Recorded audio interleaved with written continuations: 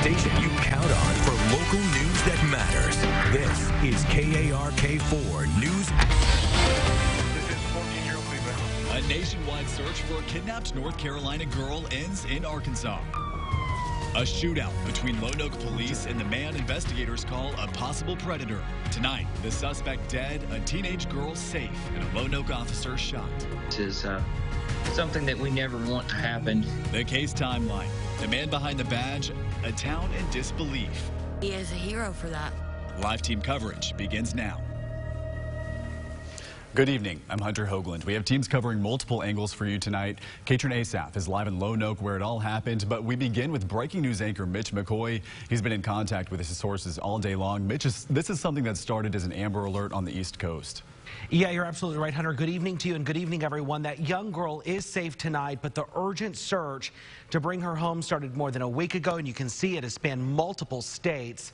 Troopers say it all came to an end with a shootout last night between the apparent kidnapper and Lonoke police. Place a hedge of protection around her. It's a case that started February 11th, nearly 800 miles away.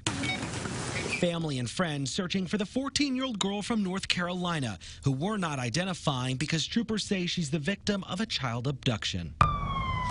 It was Saturday night in Arkansas when law enforcement learned the suspect in the kidnapping, 38-year-old William Ice, was traveling along I-40. A white male that has threatened suicide by a cop.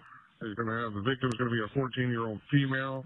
They left Hazen approximately 10 minutes ago. Lonoke officers searching for Ice's truck found it parked at the McDonald's near Dee Lane.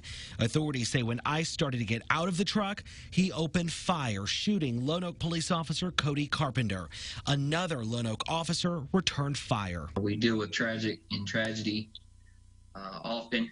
When it hits home, it really hits home hard. Arkansas State Police chased Ice down the road where his truck got stuck in snow. The driver's not complied with anything I've said. I don't know if he can't hear me or what.